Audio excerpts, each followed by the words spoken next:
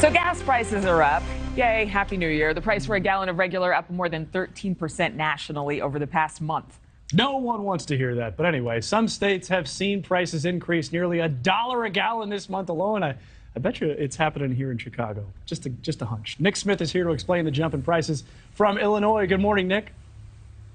Good morning, Mitch. Adrienne, you and I both know that 13% can really make a difference to those who are trying to follow and manage a budget. In fact, if you look over my shoulder, you can see the gas prices here are averaging $3.89 a gallon. Some places have seen gas prices jump as much as $1 this month alone, like you just said. And this is the reason why. Since the middle of December, the price of gas has taken off, increasing nationally by more than 35 cents from the same time 1 month ago. And no states are immune from the price hike. Take a look. 15 states now have averages above $3.50 per gallon. Last month, just 6 states were at that average. And not a single state is averaging under $3.10 per gallon.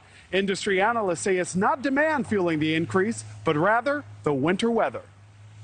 Thanks to the Arctic blast that hit much of the country all the way down into Texas, the extremely cold weather caused equipment failures at refineries. So as a result, gasoline production was disrupted.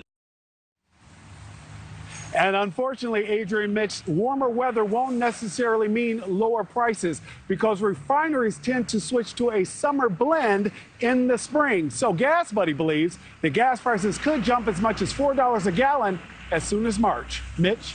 Nick, what about demand? I know when prices were so high over the fall, a lot of people decided they weren't going anywhere. Is demand high? Is that driving prices up this time of year?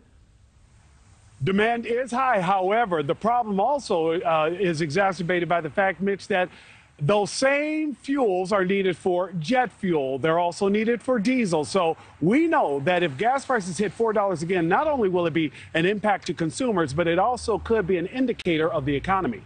Thank you for watching. Go to newsnationnow.com to find NewsNation on your television provider. And don't forget to click the red subscribe button below to get more of NewsNation's fact-driven, unbiased coverage.